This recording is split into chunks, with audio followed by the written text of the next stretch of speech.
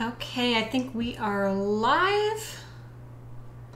All right, welcome back everybody for part 5 of this color pencil study in texture. We are continuing the avocados and we'll probably keep working on this project for another couple of weeks yet. If you're new to color pencil, it's a very slow medium, so we've already done 5 days on this particular project, and it's just a very tedious but very enjoyable medium. So if you have not done any work in color pencil, feel free to watch the last 4 episodes on my channel. You can use any color pencil. I'm going to be using an assortment of different brands. If you head over to my website at jhillfineart.com/tutorials, you will see all the tools and supplies that I'm going to be using with this project. You do not need to have all of those particular supplies, but it's just so you know what I'm using. And also you can download the free reference photo and the line drawing so you can follow along with this project with me. So anyways, again, I'm Joanna Hill, and I am going to be showing you how I create realism with color pencils today. So last week we worked on the avocado seed, and we still have a little bit more work on that to do yet, but I'm going to move on to some other parts. I think today we are going to work on the top half, or actually no, I apologize. We are going to work on the left side surrounding the avocado seed because that's where I left off last week. And I'm just going to try and get that close to being as finished as I can, and then we're going to move to the top half. So let's go ahead and get started. If you have questions, go ahead and just put a comment in the chat. Feel free to hang out and chit chat with me as we color. All right, so I left off with doing this outer ring. I am working from my tablet, which has my reference photo on it.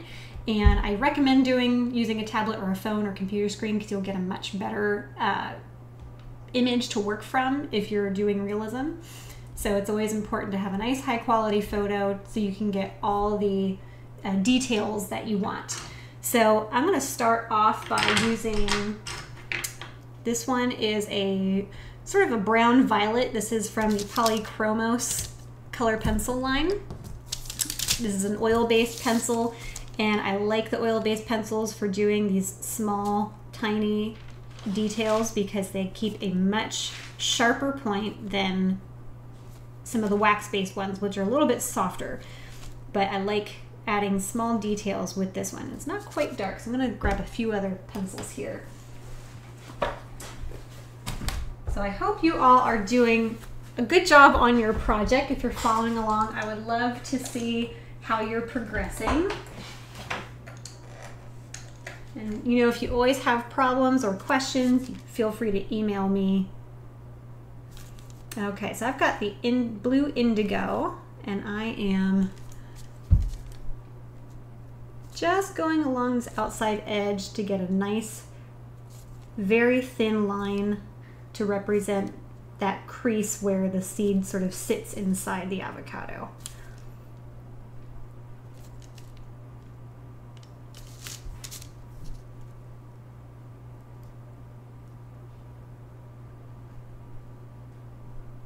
There we go. I'm just going to take this all the way around. Anywhere that I see this sort of real dark, fine hairline shadow forming, I'm just going to color that in.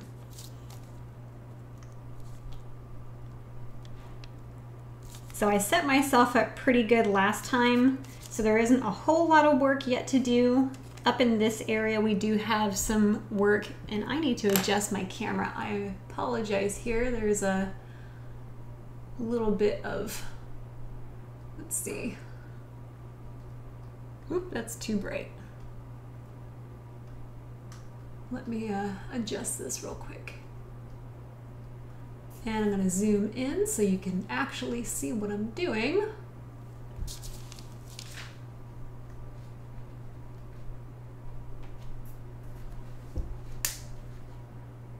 Thought I had everything together, but always something. Okay, hopefully you can see that okay.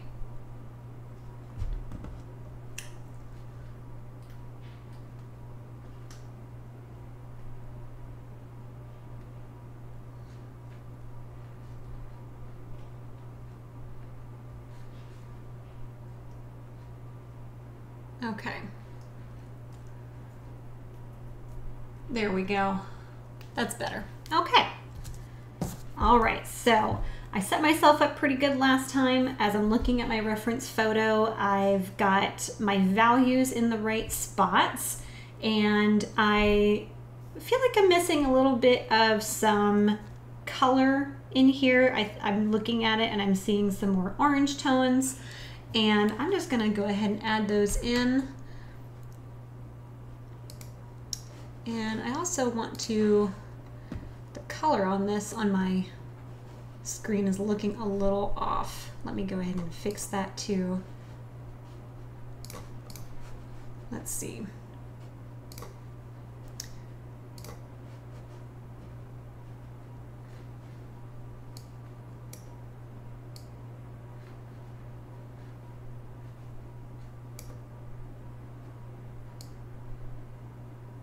My color correction is just a little bit off.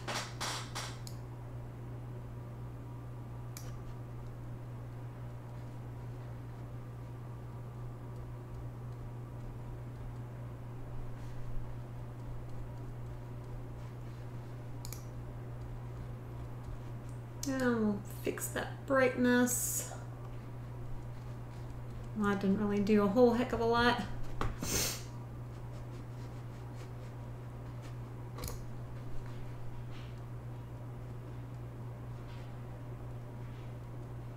Well, I'm not going to mess with it too much. It is what it is.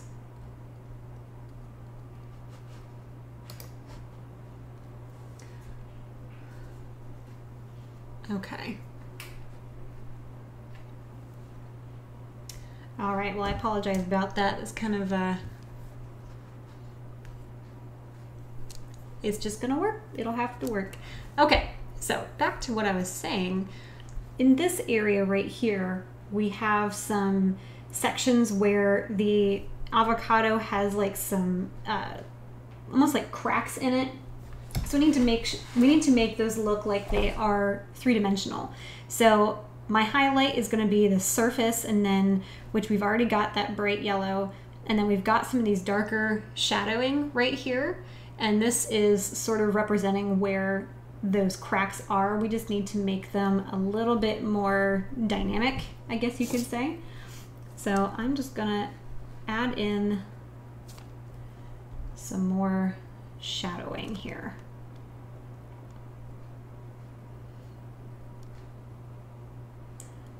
And I'm just following where all those values are.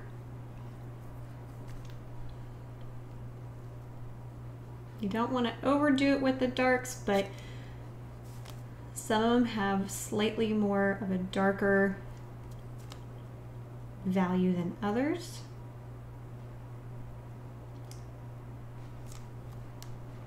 And I'm just following along with my reference. So I'm looking at where the darks are, and it's sort of in this linear pattern, so I'm using sort of a straight line application.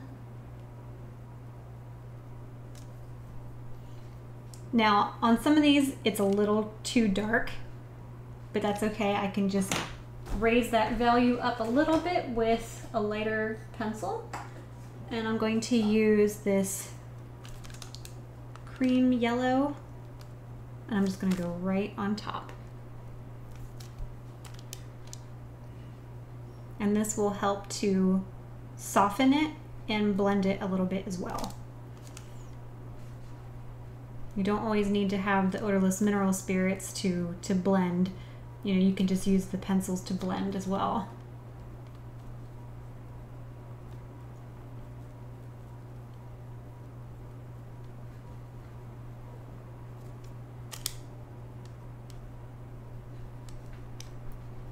And there's some orange tones. I'm going to go ahead and add those in as two.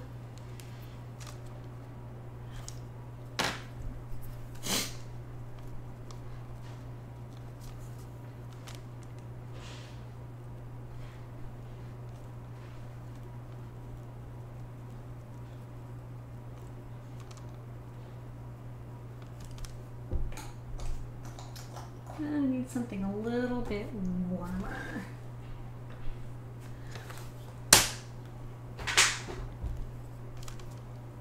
I'm going to go in with maybe more of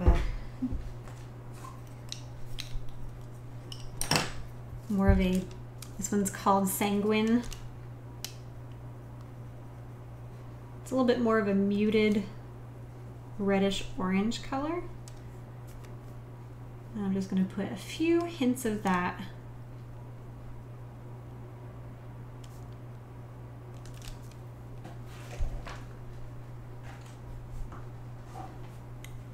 I'm going to go in with my white.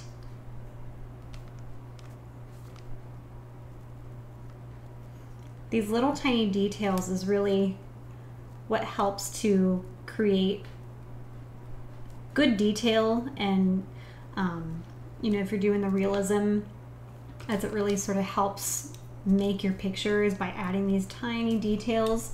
So when people look at it, they're just kind of like, ooh, that looks nice, and they just notice all these little things happening, and it's what wows them. Although I'm not wowing myself currently at this moment. Just a matter of going back and forth between the values, adjusting your color shifts.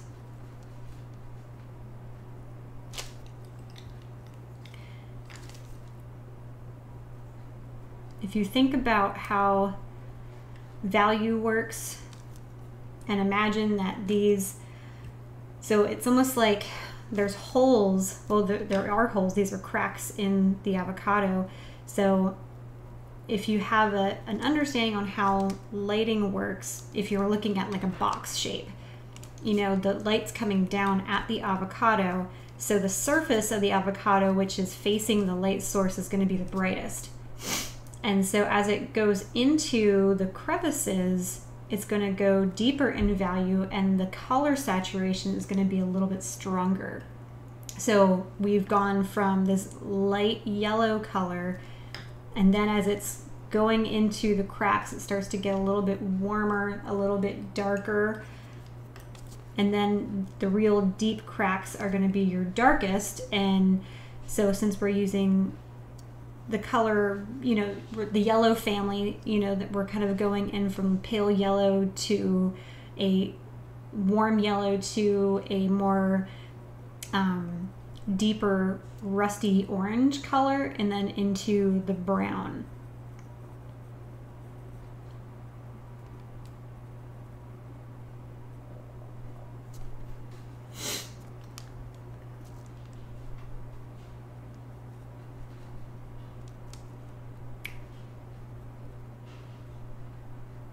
And these are so small, it's really kind of hard to squeeze all those different colors in, but you just do your best.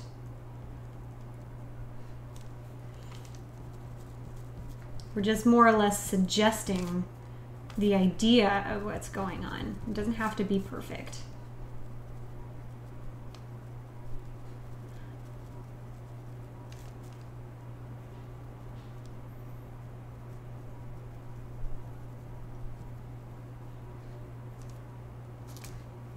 There, I think that looks okay. Now I am going to take a little bit of odorless mineral spirits just to soften that even more. It's a little bit too stark.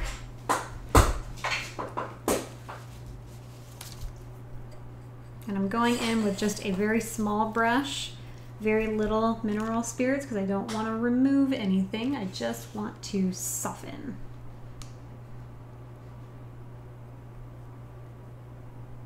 And this also helps sort of clean up your lines also.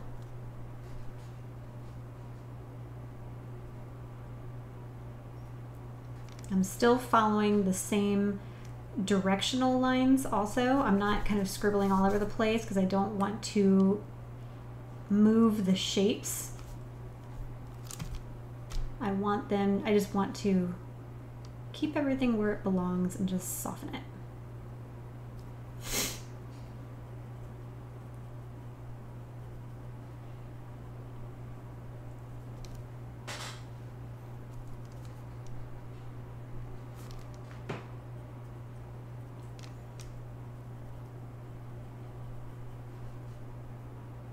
All right, I think I'm happy with that.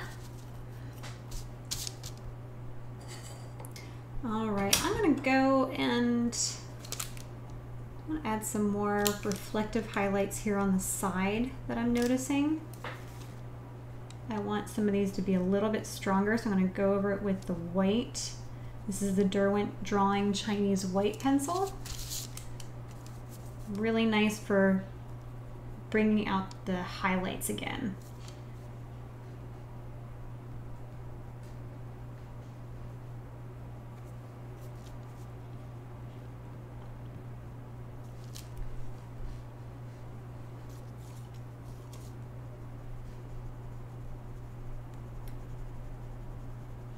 There's a lot more orange tones on this side as well down below. But orange in the colored pencils is so translucent, it really needs this opaque white underneath it for them to show up. So I'm going to bring out this sort of fluorescent orange color. This one is cadmium orange. I'm just going to go right on top of that white. And that'll give me a little bit more of that orange color that I'm looking for.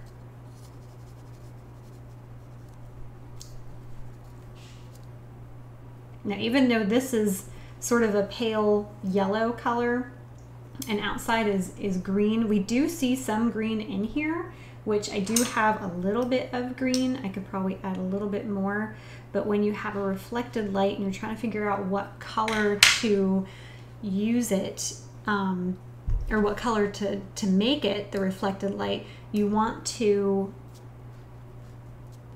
take into consideration the local color of the object that you're coloring. In this case, this is sort of a brownish, warm brown avocado seed, and the reflection is a yellow, yellowish, greenish, avocado. So those two colors are going to be coming together to kind of create a new color. And so the orange is coming from the warmth of the seed, because there's a lot of red in this brown avocado seed. And so the red and the yellow tones are pretty much the ones that are closest together. And that's what's creating this sort of orange hue. Although we still see yellow, we still see a little bit of green. But you always want to take into consideration those colors, that color relationship. And that's true for a lot of other, if you're working on a still life or something, and you have one object that's the color red, another object that's green, light bounces between the two objects and they share a color relationship, and so that's going to change. Each one is going to sort of share a little bit of each other's color. So just adding on, its neighboring color onto an object and vice versa, that's going to make it a little bit more realistic, because that's what we see in real life. Best way to practice that is really just observing from life, setting up a still life in your studio, or just, if you're sitting somewhere, just look at things and try to find areas where the color is being shared with something else that's nearby. That's what's going to help a lot.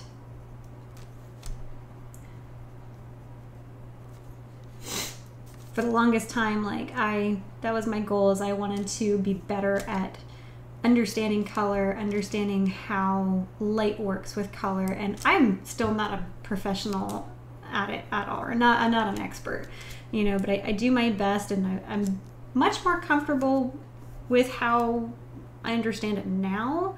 I know enough to get by, or maybe enough to be dangerous, I don't know. but it's a very interesting topic, and there's a lot of YouTube videos that you can watch where people can really explain it much better than I can. But it's a fascinating topic, and it's definitely worth having in your knowledge when it comes to art, because that's really going to boost your artwork, and it's going to make it even better when you can get lighting and color right at the same time. It's really just really makes it better. It's hard to talk and color at the same time. All right, I said I was going to be done fiddling with this. All right, done fiddling with that part. Okay, so I'm going to go, what do I want to do next? You know, let's just jump up here. We'll just do that. We got a lot of work to be done on this top part of the avocado. And if I remember correctly, for the darks we were using pine green, and there was a different color that I was using, chromium oxide green, I believe it was. But I'm going to pull out a few different greens because there's a lot of greens going on in here. And we're definitely going to be needing our white color pencil and probably even some cool grays. So I want more of a blue tone gray because we see a lot of that highlight. It's not quite white. It's more like a very pale gray green, but I'm using the cool grays because they are blue based, and that will help sort of go with the coolness of the green.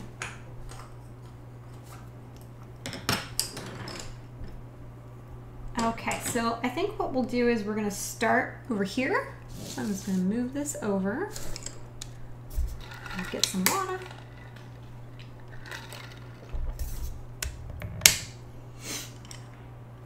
Now, I know when we first started, I wanted to really focus on maybe fixing that. I'm still not quite happy with it.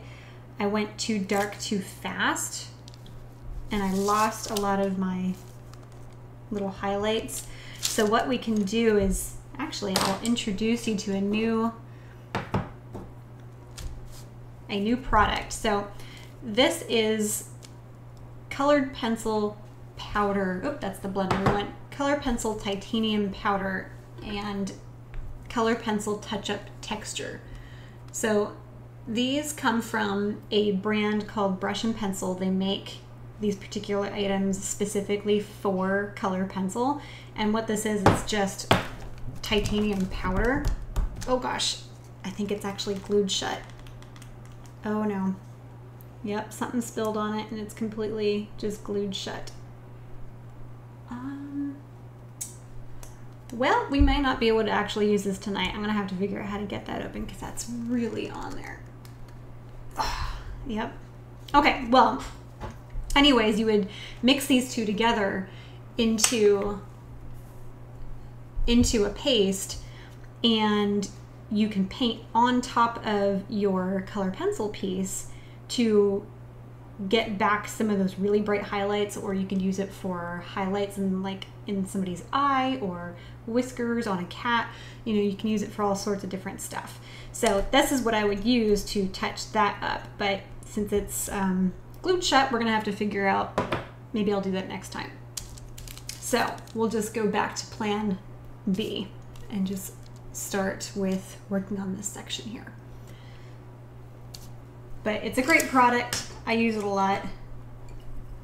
So we were going to take this section by section. So right now, as I'm looking at this section, there's a lot of darks that I'm missing. So I'm just gonna go straight in with the pine green.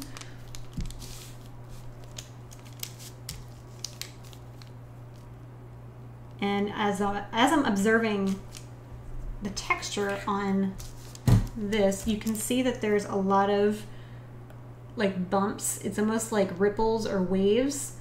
So I want to actually sort of kind of hand draw each of those little bumps to start creating that texture. I want to keep this value, which is what I have previously, so I can use that as the highlight. So I'm just going to go in and just start maybe just coloring in like little C shapes.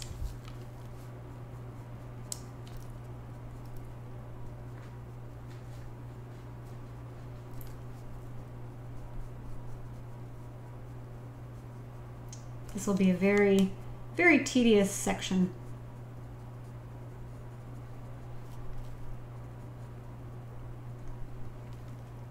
And so I'm just kind of looking for areas where there's a lot of this dark green versus a lot of the reflected light, which is what this is now, what this value is the reflected light coming from, you know, whatever's that direction.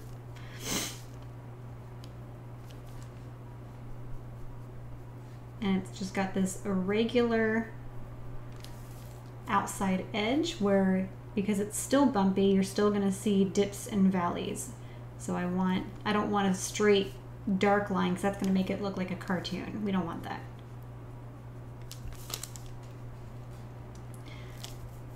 And I'm also taking note too of, you know, how close together are these little bumps. As it gets towards the top here, they become a little less, they become smaller and a little bit more tightly grouped together as well. And I'm starting to see more highlights, less green. So I'm gonna go with my light gray color. That'll be a little bit more of the highlight.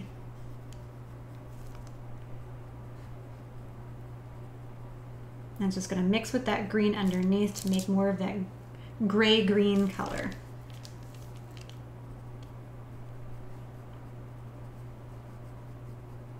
If you're working on watercolor paper or something that's not heavily textured, you would probably want to put down a light pale green first in this whole section, and then add in your dark. So you would want to work from light to dark, where I'm working on pastel matte, which I can go dark to light sometimes or most of the time.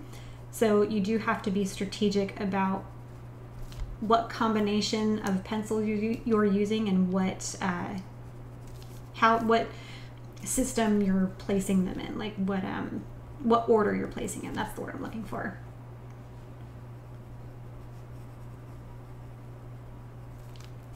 I get so scatterbrained I can't do dark to light or light to dark, you know, and be consistent, because I'll draw something and I'm like, oh, I need to, you know, I made that too dark, or, you know, I want to go back and add something else, and it gets too much to try and stay light to dark. That's why I can never do watercolor. You know, you have to work light to dark with watercolor, and I just can't do that. It just doesn't work for me.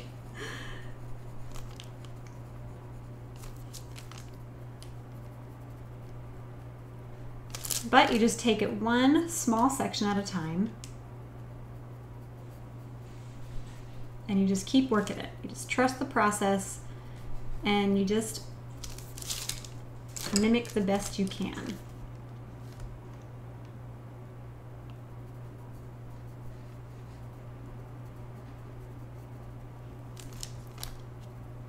Now this is going to get a lot darker also, but I'm starting to see some other greens as it gets around here.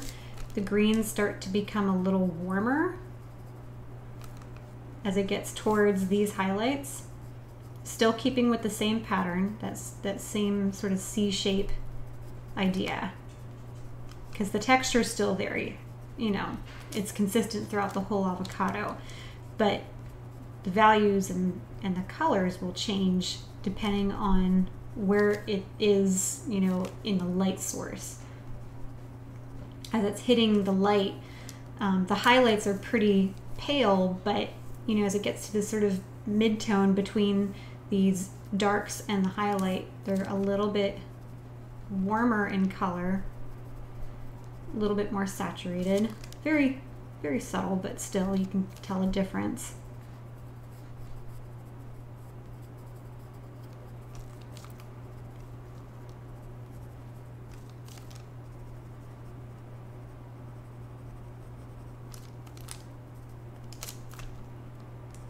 And I'm always looking at my reference photo. It's anywhere that I'm drawing, that's where my eyes are, because I want to make sure that I'm in the right section.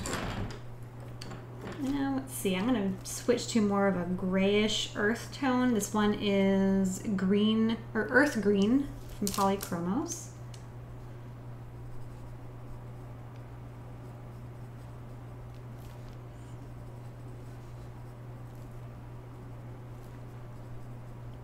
It's a little bit more of a gray green. I really like this color. I use it a lot in most of my drawings just because, I don't know, it's just like a perfect grayish green color. And I need to go much darker in that section. Let's see. I'm gonna pull out a different color. I need something that's dark. Not going quite black. We want maybe like a blue green. Deep cobalt green. Let's see what this one looks like.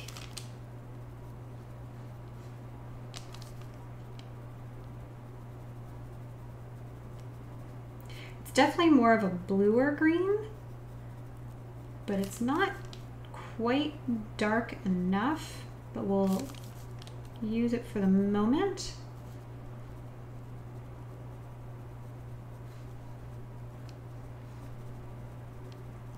I might even mix it with the dark indigo.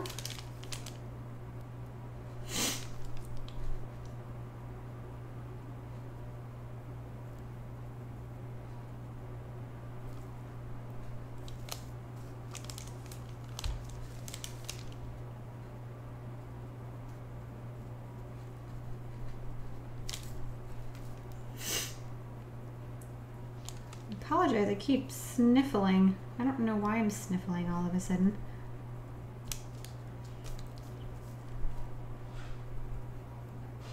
My allergies must be coming back.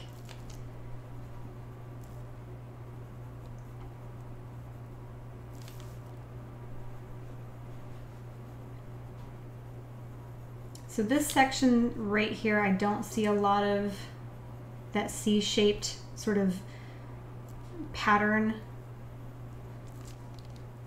I see a little bit of it, but not too much. It just kind of looks like a blotted concoction of greens.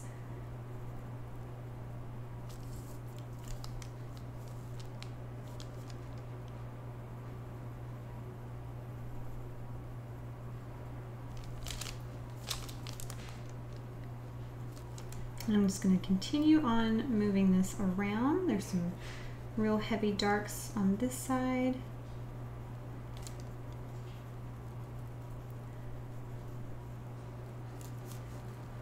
I'm not being as tight-knit with my small circles. I'm sort of letting them get a little sloppy. That way I can leave some gaps to kind of mimic that sort of bumpy, lumpy texture.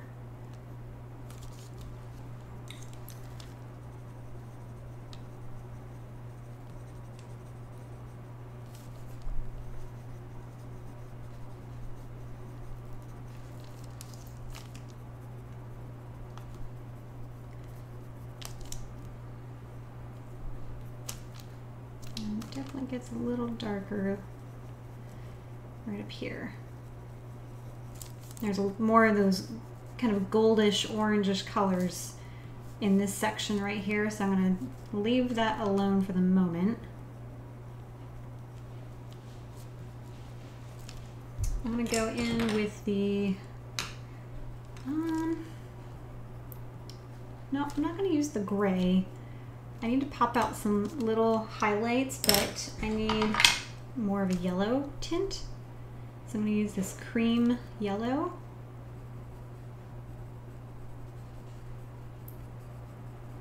And I'm kind of going around where I put the darks, just to sort of mimic that bumpy texture, but I just want them to be more yellow.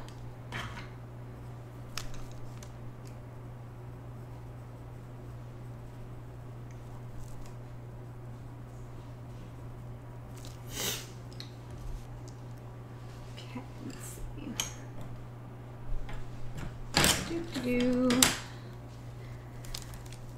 I always kind of struggle to find something interesting to talk about while I'm on here. I'm not much of a talker in general. I guess by nature I'm pretty introverted. Ask any one of my friends or family members. I would rather listen to somebody else talk about something. Which is funny because I'm starting a YouTube channel and I should be talking.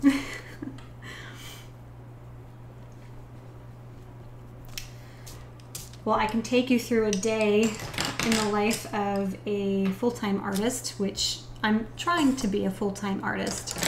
My typical work week is what I do for a living is most of the time I teach art lessons, and I have a few students that I see. I probably teach a lesson, you know, 1 or 2 times a week, sometimes more, sometimes less. And I'll actually go to my students' home and teach them different mediums.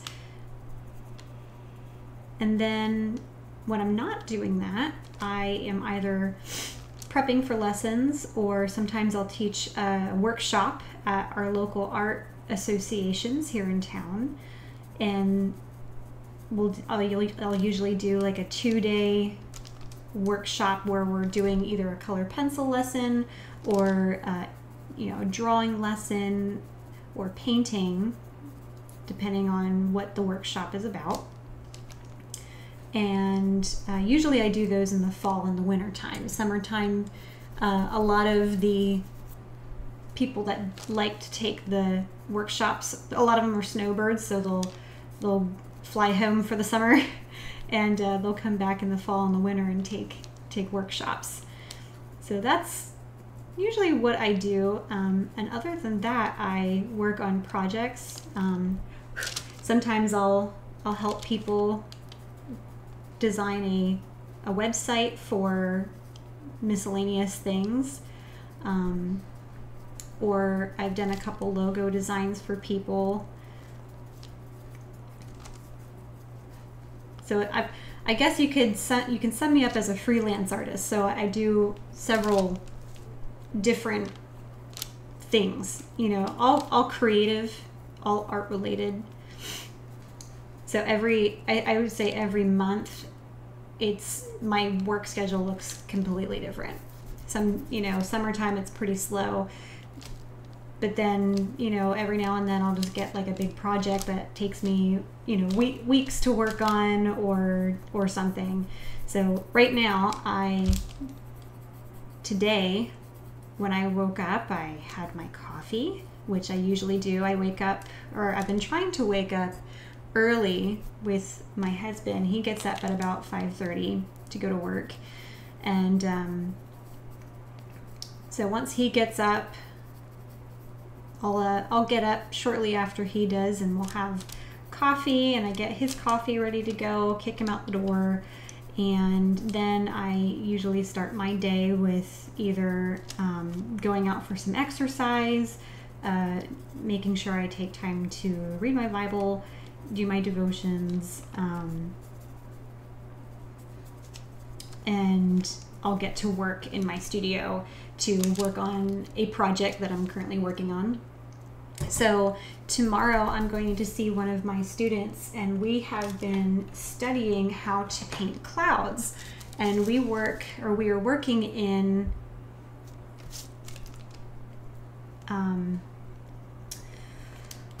I can't think and draw at the same time. We are working in oil paint, Alkyd oils, which I've talked about several times over the last couple of weeks. And we are painting clouds in oil. So we've done a couple reference photos. and just really kind of studied painting. I'm not a scenery painter, and it's always fun when the student challenges the teacher, because I always told myself I'd never paint scenery. One, I'm not a huge fan of scenery paintings. They're beautiful, but it's just not something that I enjoy doing. But I think it's because I found and discovered that I really stink at it. And so it's been a challenge to really teach myself how to do it and help my student to also capture scenery. And so it's just kind of fun learning together. And we have been having such a great time doing that. And so I've been working on painting clouds today. So I worked on the painting that she and I started, and tomorrow we are going to keep working on that, and depending on how far we get, we may start a new project, or we may pick a different set of clouds to work on, and we'll go from there. So I probably worked on my cloud painting for several hours today, and I don't think I'm going to show y'all because it's not very good. It's pretty embarrassing. So maybe when I get some practice in, I'll share my beginning and after, but or maybe I should just go ahead and show you. Okay, I'll just show you. So this is what I have so far. Let me zoom out here. Sorry for the glare. To me, it kind of looks like Bob Ross mountains or like cotton balls. Not very cloud-like. So I need to make them fluffy. So I'm working on making them fluffy. So my thought is, this is pretty much dry already. The alkyd oil dries pretty quick. I'm gonna do some glazing tomorrow and just keep working it. Just keep working, this idea. I am working from a reference photo, and then down here is going to be some marsh scenes. We have some wonderful marsh scenes where we live, and there's just wonderful greens and stuff. So I'm going to try and capture something that resembles, our local area, which I did. The reference photo that I took the reference photo locally, so that's where the picture that I'm working from. But anyways, it's definitely not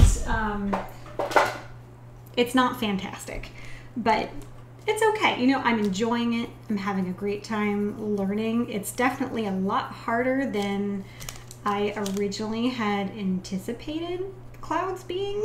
And I just major kudos to people that can do this, because yeah, it's not as easy as it looks. So, but it's fun. I am enjoying it. So after that, I worked on some drawing, and I'm currently working on some flower drawings for my friend for her tattoo. She's got a half sleeve of flowers already, and she's got a blank space about on the underside of her arm that she wants filled in. So I'm working on some different flowers, and I'm going to be creating a line drawing for her tattoo artist, and then I'll make a colored version of it too, with how she wants it to look. So that's a really fun project. I can't wait to see that one done. So that's pretty much what I did today, and I did a little reading. I'm trying to be better at not watching as much TV throughout the day. I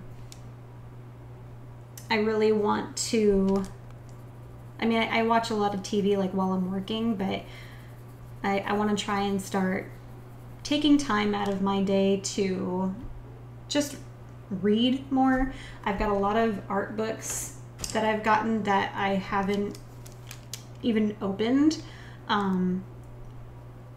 So I want to I got a whole bunch from the library sale last year with, you know, good intentions to read them all, of course. Always good intentions. So currently, anyways, I'm reading one of James Gurney's books. It's the Color and Light book that he wrote. I did not get that at the library sale. I did order that from his website, and it is an autographed copy, and he even drew this cool little dinosaur drawing on the inside of the cover, which was super awesome. I was pretty excited to get that in the mail. But anyways, yeah, you can order that from his website. And I'm using the wrong colors here. I need to go back to the gray. And that book, I'm almost done with it, actually. And that has been a very valuable book that I think if you are a serious artist, everybody should have this book, because it's just like, it's almost like a textbook, but it's not so overwhelming with information that it's like, you know, a big snooze fest. It's just a very straightforward sort of synopsis about the fundamentals of art and how it relates to like painting and physics and, you know, just all sorts of different things. And I would really recommend that book, because I've learned a lot from his YouTube channel. I've learned a lot from reading his books. So yeah, that's been fun. So I sat on my porch while I was eating some lunch, and I sat outside in the 100-degree weather that we had today, because I'm crazy and I love hot weather and humidity. But so I sat and read that for a little bit. And that was pretty much my day. And then I took a trip out to the grocery store and I got some stuff to make dinner. We had chicken parmesan, which was very tasty. And now I'm here chatting with you fine people. So it's been a great day. And tomorrow will be another great day painting. All right, so I pulled out some of these highlights just to kind of create that the sort of bubble effect with the white. And I'm gonna go on top of this white with the earth green, or green earth, whatever you want to call it, just to tone that white down and give it a green hue. I think we need to go darker as well.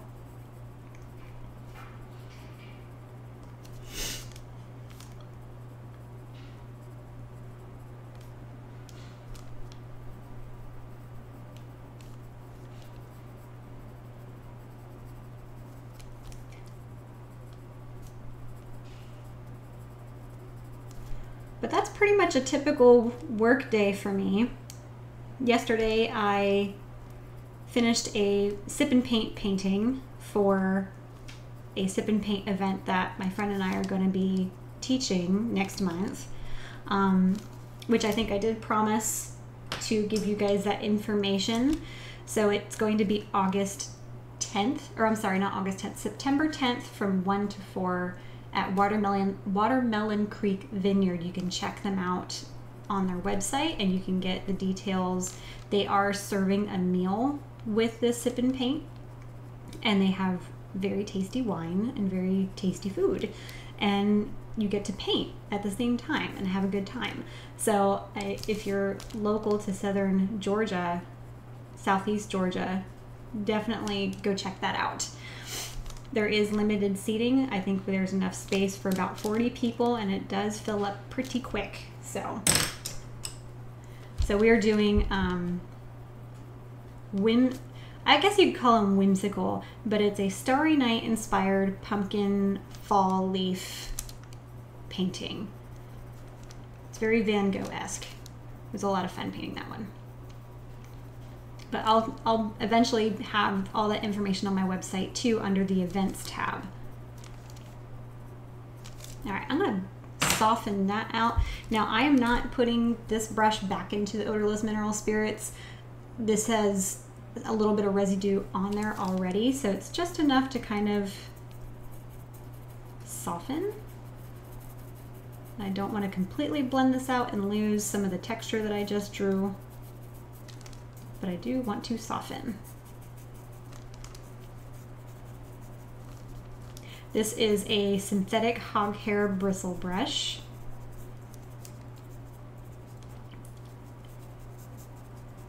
I use a couple different ones. I use these ones the most, I think, because it really has some good strength in the bristles. They're very stiff and it kind of helps push the pigment around. So it's just a personal preference. You can use whichever one works for you. Don't forget the glitter. What glitter? I don't think we're doing glitter for the sip and paint. That would just be a giant mess. We are doing metallics on there, which it is on there. You just can't tell in the photo. But it's a really cool painting.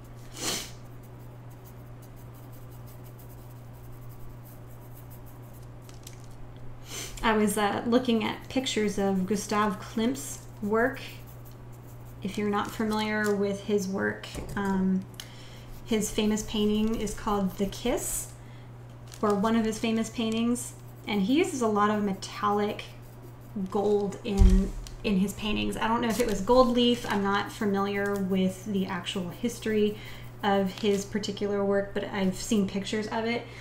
And so I was thinking about him and Van Gogh when I was creating the pumpkin piece, and I was very inspired to do something a little bit different than I usually do. Okay, let's see. So I'm gonna start going more dark in here.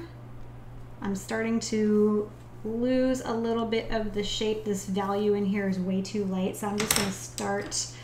It also looks a little thin, so I may not, you don't see a lot of this sort of C shape or that, you know, little hump texture here in this section because it's quite dark on the reference photo. So I'm just going to give it just a plain coat of this dark green.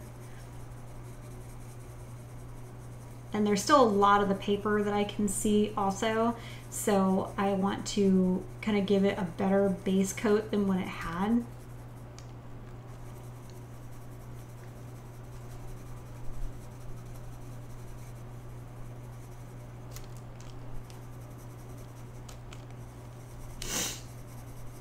So this one is the deep cobalt green. It's a little bit of a bluer green. So I'm gonna use this one, and then I'm gonna switch to probably the chromium oxide green, which is a little bit more of the olive green color. But I want to capture the shape of this dark shadow area.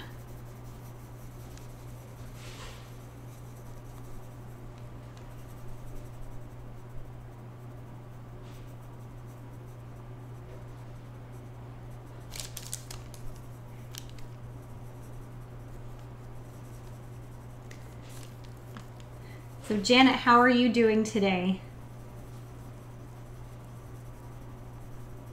I hope Jimmy's feeling better.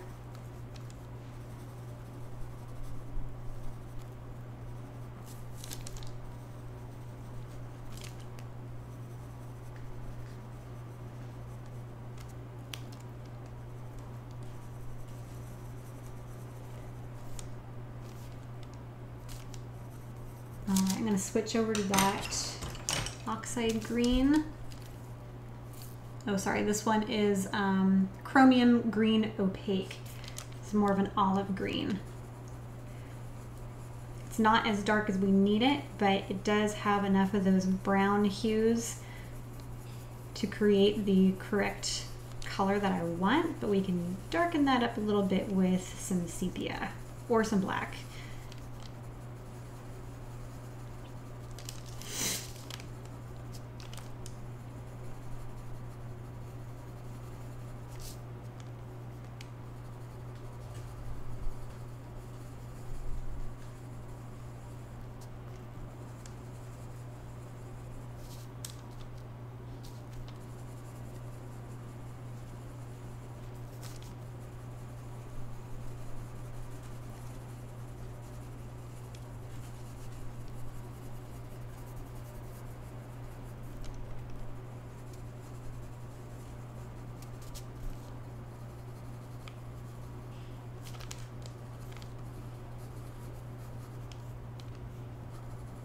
I am very excited. I think I found a new printer that I didn't even know existed in town before. I'm in the midst of having some prints made of a piece of artwork that I had done for my sister, for my brother-in-law, for her husband. And now this one's the chromium oxide green. And it was a color pencil drawing on pastel matte, and it was just really difficult to get a good print of it because of the texture of this paper. And then the scan that I had originally done, I accidentally saved over it with a bad edit, and so I was able to get the painting back on loan to rescan it, but it's been sort of sandwiched into the mat board and the backboard, or the backing of it, and so I can't take it apart without destroying the mat. So I have been trying to use my camera to get a good photograph of it, but my camera just wasn't quite doing the trick, so I took it to a local printer that I've used several times, and they were not successful. They couldn't quite get it either, and they don't do photography, so they had recommended me to another photographer in town that I didn't even know was there. And this is the sepia. I'm going in with the sepia to just bring in more of these dark little textures. They're like little, going back in with that little C shape, little bumps. But anyways, so back to the prints.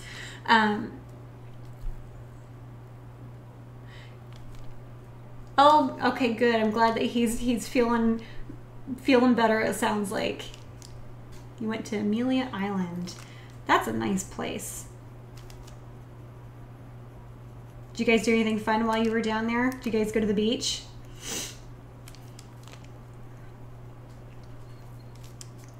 So anyways, I went and took the picture up to this new photographer, and he was very, very knowledgeable, and he for sure was like, yes, I can absolutely get you a really good print of this. And they also print giclées at the same time, so like it was like a one-stop shop for me. So I am currently waiting to get a sample piece from him, and I'm very excited because if this works out really well, I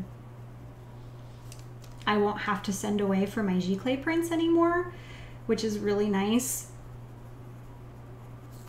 So anytime I have a new art piece, I can just have him take a photograph of it, and he edits it. It's all included in his pricing, and I don't have to do any of the hard work anymore. I would love to, but I'm not an expert at doing editing, so it's worth paying him to do it.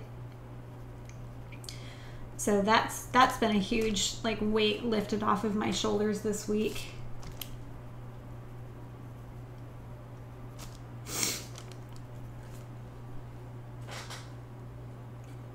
Yep, fingers crossed.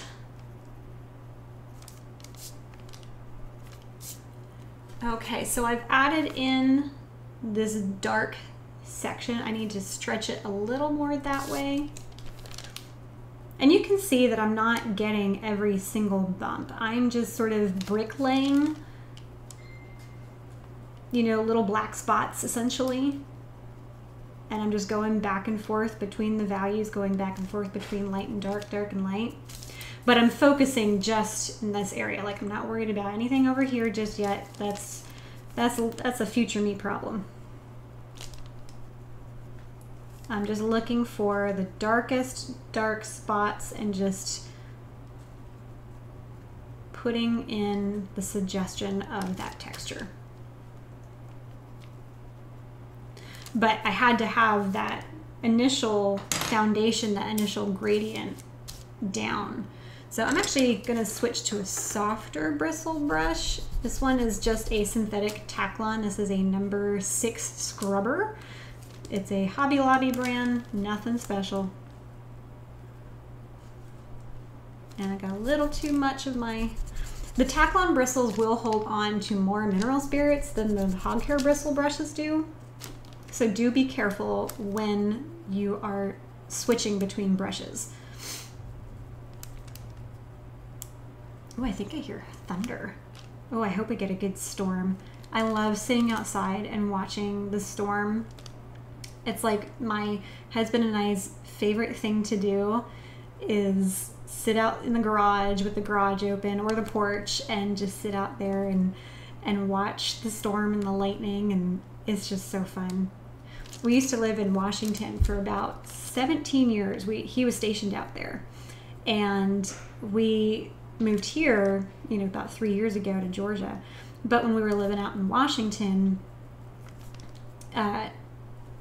like, yes, it's a very rainy state, but it's not like your typical rain. It's like a drizzly kind of mediocre rain at best, like you're living in Scotland or something, you know. It's just like a mist. Like, it never really rains, you know. It might like downpour for like 20 minutes on occasion, but like you never would hear any lightning. No lightning, no thunder. I think the entire time we were out there, we might have gotten lightning and thunder, I don't know, maybe a handful of times. I could probably count on my fingers how many times in the 15 years, you know. Although they had some gnarly wind storms out there, you know. We lived in this one place, this rental house. That's another story, that rental house. But anyways, while we were living there, the windstorms were so wicked, and you could just hear cracking of trees, you know, falling down, you know, in the nearby woods around you. So that was a little scary, you know, wondering if you're gonna have a tree fall on you in the middle of the night. Although it was kind of exciting at the same time. I know, we're nuts. But anyways, when we moved here, we were so excited for hurricane season because, like, we're originally from Virginia. We grew up in the Virginia Beach area. And hurricane season was always just exciting. One, you got out of school.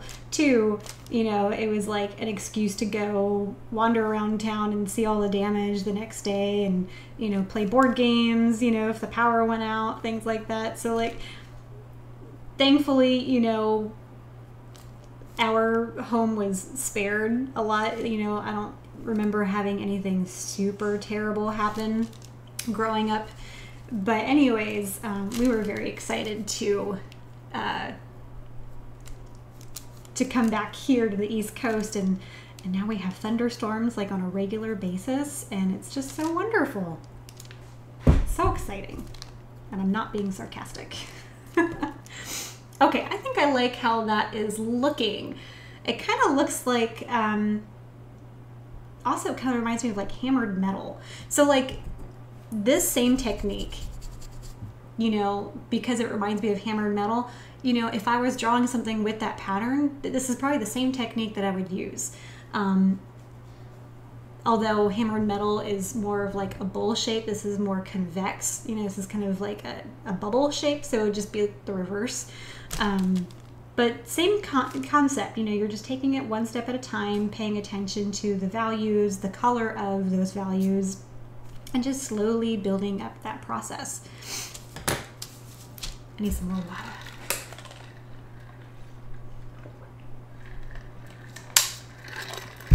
Okay, so it's about 8:05. We've got probably another half hour, 40 minutes. So I'm gonna focus on the bright highlight because that's pretty much the big prominent object that we see on this part of the avocado. I need a longer pencil. This thing is super short now. If I can find one. There we go. I'm gonna switch that out for a bigger one. I buy these white pencils, the Derwent Drawing Chinese White. I buy these in bulk because I go through them so much. So this one has a very different pattern than what we were just doing.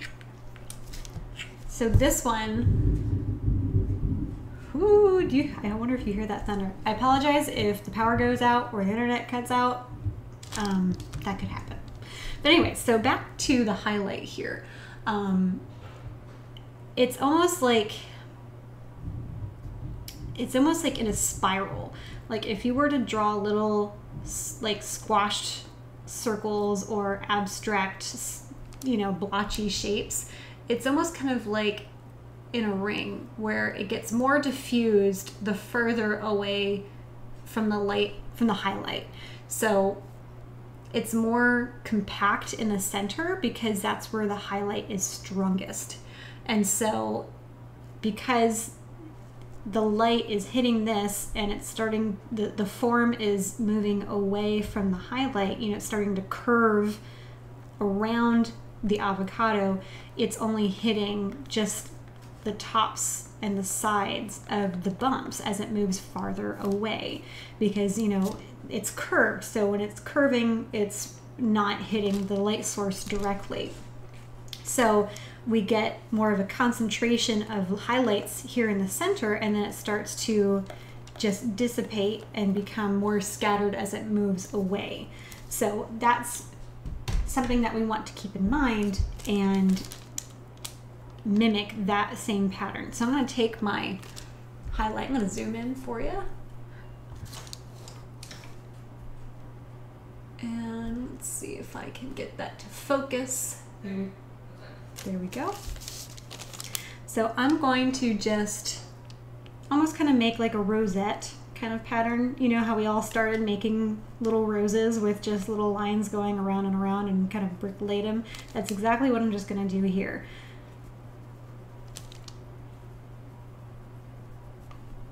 And I'm going to get a little sloppy with it. It doesn't have to be perfect.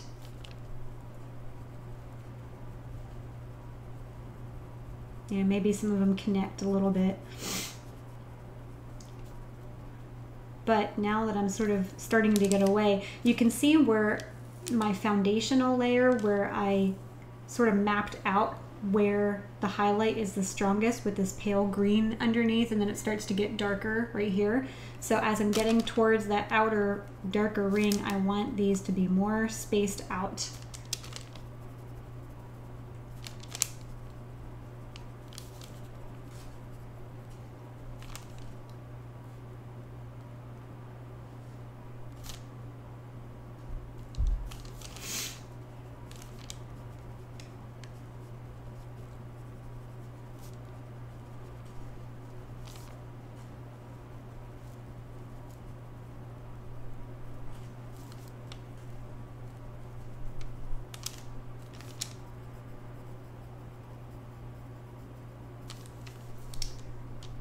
And just kind of make up the little shapes, little irregular shapes.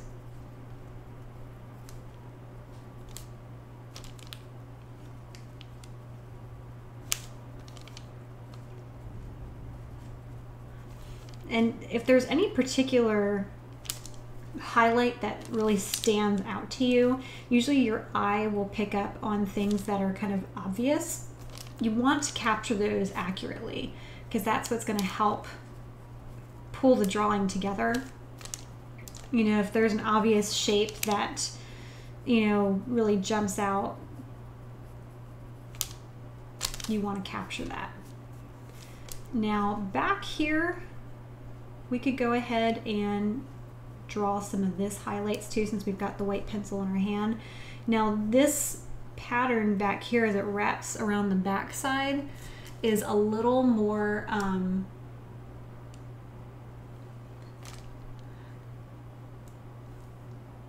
it's a little bit more elongated. So back to sort of doing those waves, that long C shape. When you have an object that has texture that is round, like think of an orange, how it's got those dimples, they're all sort of round, or you know, like this avocado, you know, has sort of these round, bumpy, sort of like alligator skin. But anyways, when you have like a circular pattern or just sort of a pattern that's round-ish, as it goes around the object, if the object is round, those shapes will flatten out because they're going away from the viewer. So it's like, you know, if it's right in front of you, you know, you see a perfect circle. But as it moves away and goes around and around, that circle starts to flatten out until it's just like a line. And then so that's, you know, a very short perspective lesson in about 5 seconds. So think about that. You know, you don't want polka dots when you're creating texture. You know, to make it look more realistic around those outside edges, make sure that you're using sort of flattened C shapes like we have here.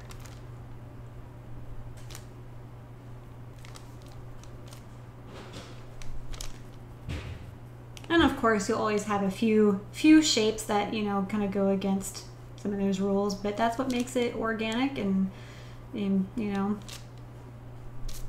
I think some of the best fruit to draw would be like ugly fruit. They're so like gnarly looking, but they make really good still life subjects, you know. Okay, so we've got the highlights in here and I'm happy with how they are now. So now what I want to do is I want to create the shadows that go on the edges, because all of these are raised up bumps. So they're 3-dimensional, so they have sides. So I'm going to pick out, I'm going to use this sort of mid-tone. This is the Chromium Green Opaque, and I'm going to use that as my shadow side. And I'm going to start back sort of in the center. Let me get my camera to focus again. I don't know why it's not focusing.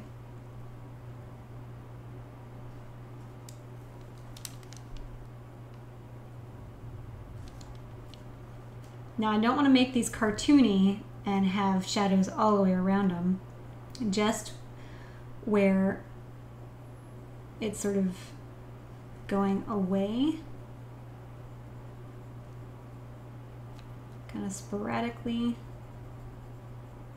I am looking at my reference photo and following along which side of these white dots, which side of them have a shadow or has the shadow.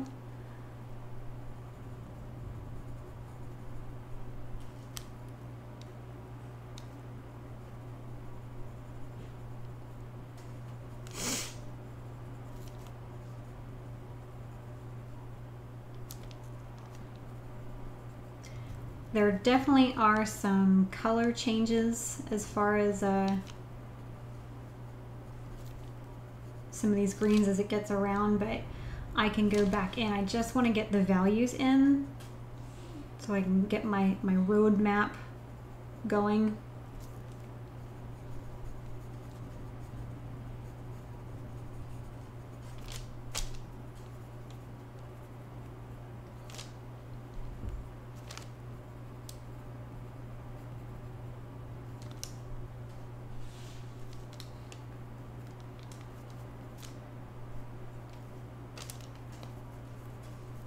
And then there's some dark that starts to come in between those highlights too.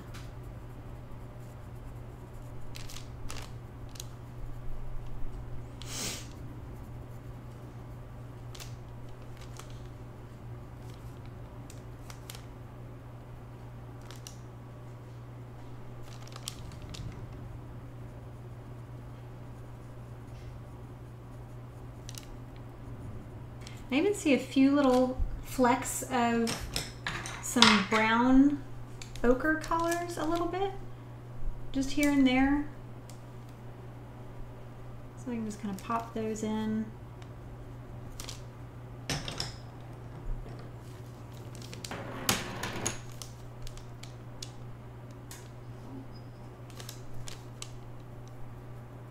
And I can take the same green, just gonna break up some of this.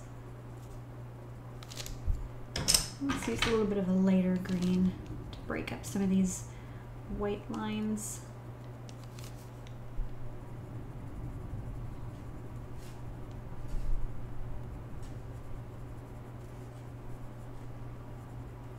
All these little shapes have a gradient going from light to medium to dark, or light, medium to light, light to dark to medium, and you just have to really look at where those are. And that's why it helps to have a computer screen or something that you can zoom in on so you can see what direction that gradient goes. You know, if the shadow side is on the left here, you know, it's the shadow's strongest right behind the ridge, and then it starts to fade to the light as it goes away from the highlight.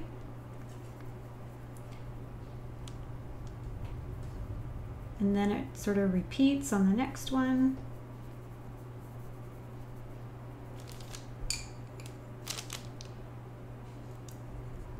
It's like performing surgery. Very, very teeny tiny.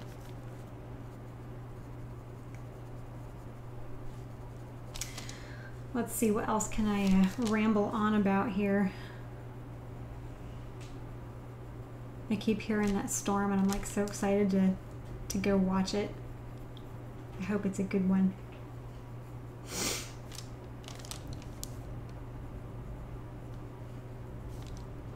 It's important not to rush. Even though I'm excited to go watch the storm, I'm not going to rush this. You gotta take your time.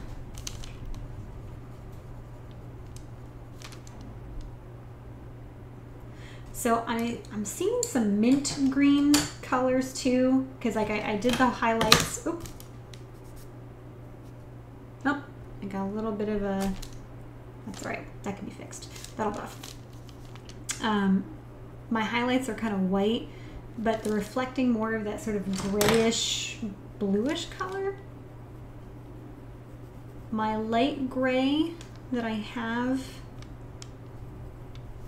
will work, but I think I want more of a bluer tone. So I'm gonna find like a mint green color, but it still has to be light, something pastel. Let's see what I have.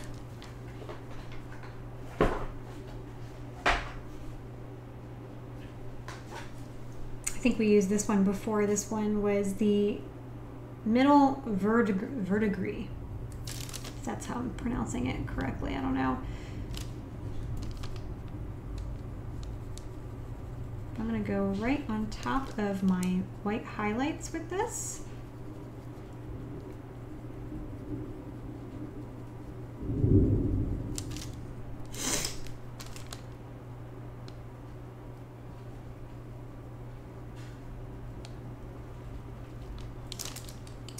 Let's see, I think I need a little bit of something like a little bit of a darker teal for this mid-tone.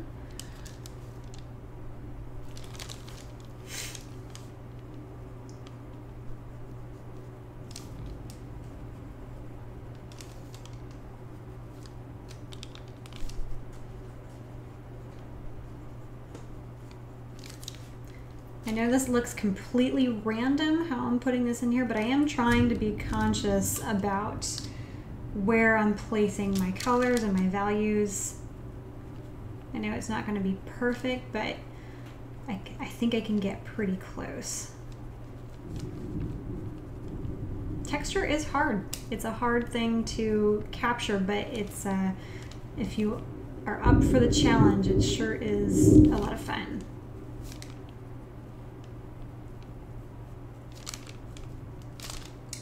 I think I want some more of this pine green color. Really sort of add some drama to this. Oh, here comes the rain.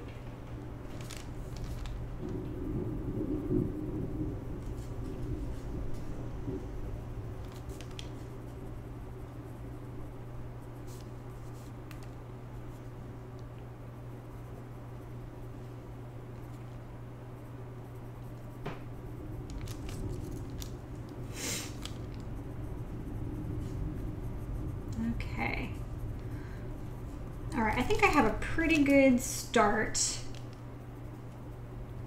And I'm just gonna blend this out a little bit. I'm gonna use my hog hair bristle brush. I want a little bit more pushing power, I guess you could say. And I'm just gonna soften. I'm gonna work my way from the inside out.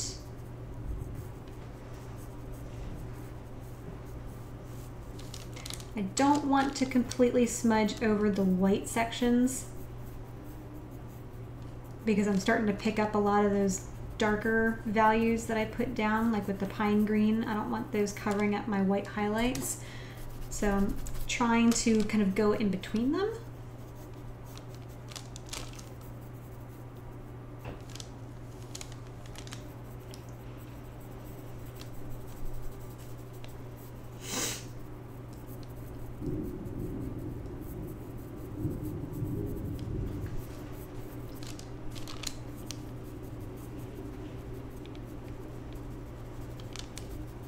Just until I get the dark spots kind of blended out, and then I'll wash out my brush again and I'll go over the white spots and tint those a little bit.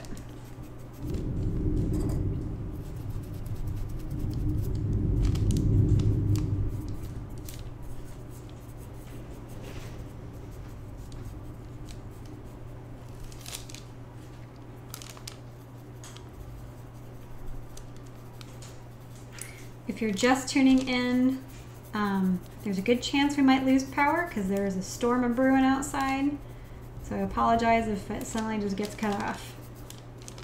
But I'm gonna keep going.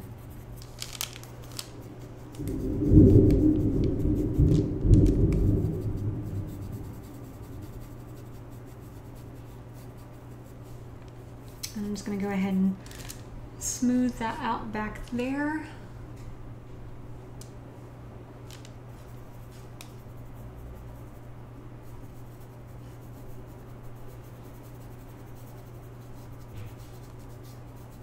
Kind of tint those highlights down a little bit.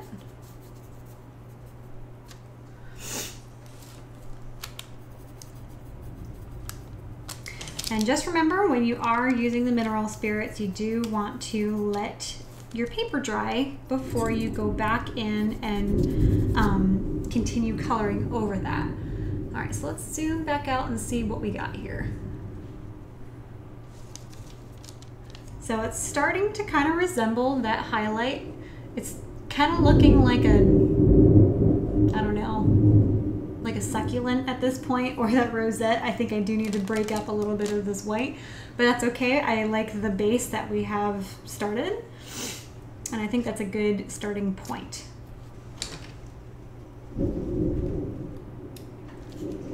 Okay, let's see here. We'll go ahead and just fill in this point, and I think after that section we will call it a night. So I'm going to go in and start adding some, just kind of bricklaying some little detail. This is more of a mid-tone green. It is a little darker, but it's not as dark as that. Just want a few little areas where it looks like there's some bumps. I'm kind of going in a little bit of a C shape.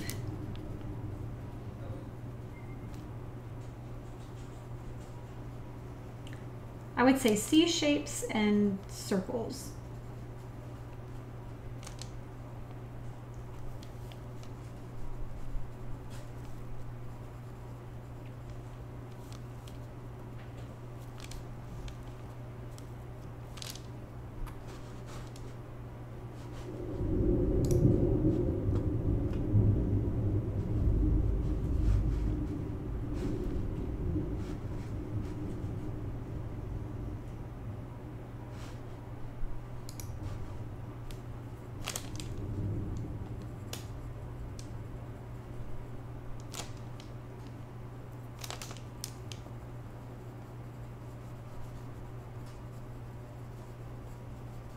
In this section, it's a little bit of a sort of patchy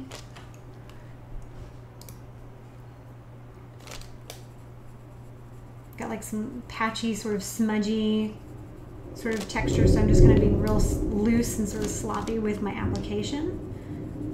And then as it gets towards this area, we're getting more of that, more of these little deep pockets of little C-shape lines.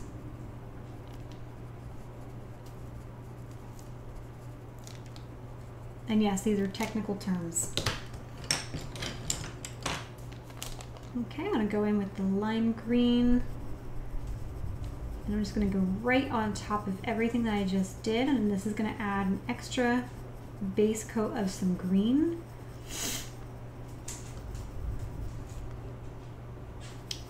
It's a little bright, but we can always darken that up a little bit.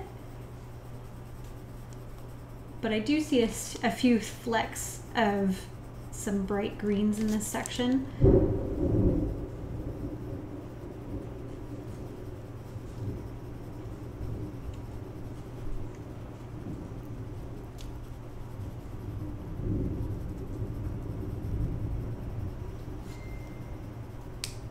Oh, I did finally finish that big giant blue iris I was talking about in my previous video. And as soon as I get that photographed, and I'll post it on my website and my social media, Instagram and stuff, so you all can see my newest creation.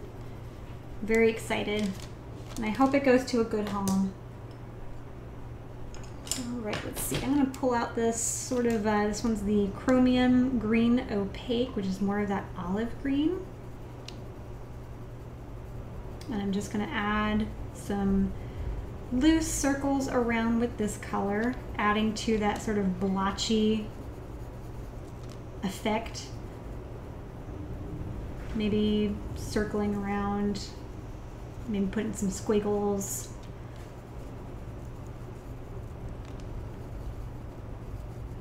And all this combined together just makes some really good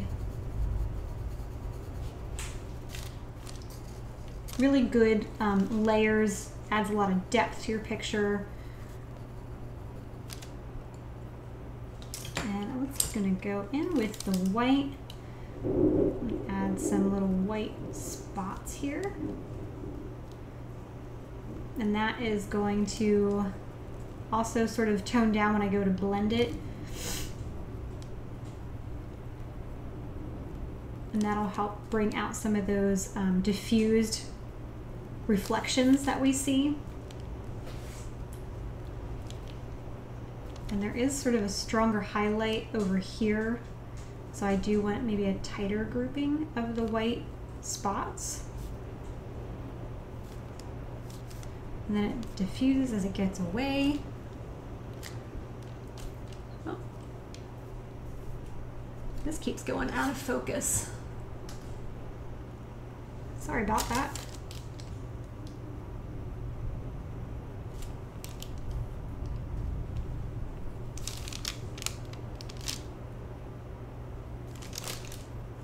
There we go. Hopefully it'll stay in focus so you can see what I'm doing. But I'm focusing on areas where it's already light. You can see where I've kind of squiggled around, and the areas that I didn't get with the darker greens, I'm just going to add a little white dot. I don't want to overdo it.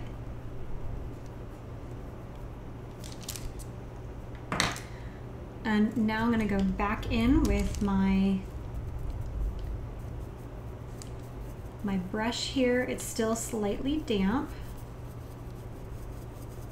And I'm just going to go right on top of all this. And you can still see where I've put a little bit of that white. It just blends together to create one layer that's got a lot of dimension. And then we can go back in and do this again and put even more color, enhance, and the cycle continues.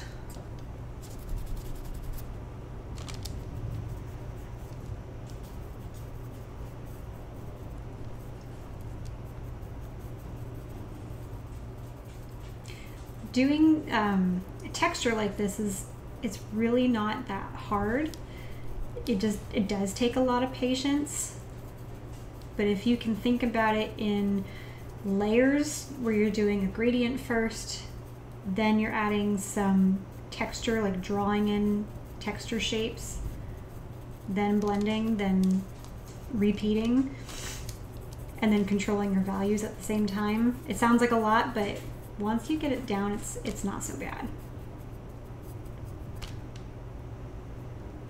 So it kind of looks like mud, but there's enough tooth in this paper where when this is dry, I can go back and repeat what I just did and it'll still show up.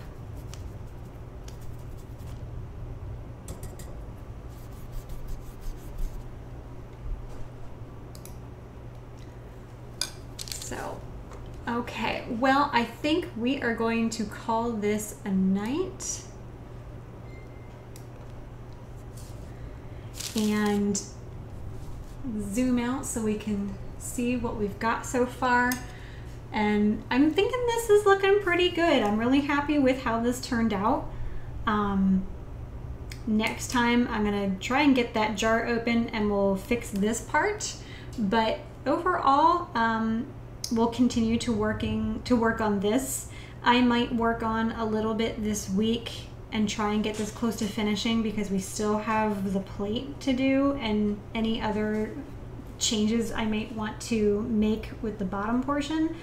It's still not finished.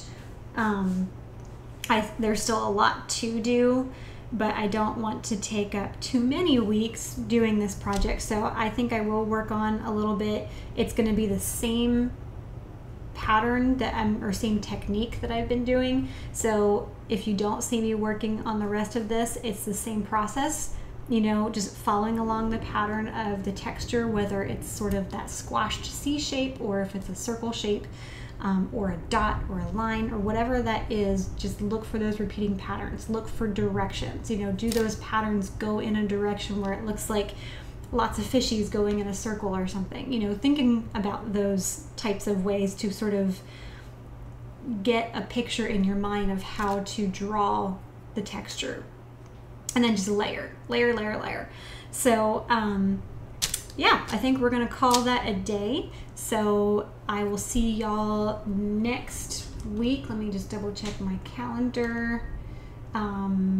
It's the 15th is next Tuesday, so I'll be streaming again next Tuesday at 7 p.m. Eastern Standard Time on the 15th of August, and we'll just continue working on this. In the meantime, feel free to watch any of my other videos. I've got a lot of fun different content on there, and start thinking about maybe what we could start for our next project. I am thinking about doing another live stream during the week, and I'm not entirely sure what I want to do, but I at least want to have two projects going on. So if you're not interested in one medium, you can look at my other video and draw something or paint something. Or if there's a particular subject matter that you want me to cover that you want to learn about, let me know in the comments. All right, well, I will catch y'all next week, and have a good day or evening. Have a good evening. Hi, Pebbles.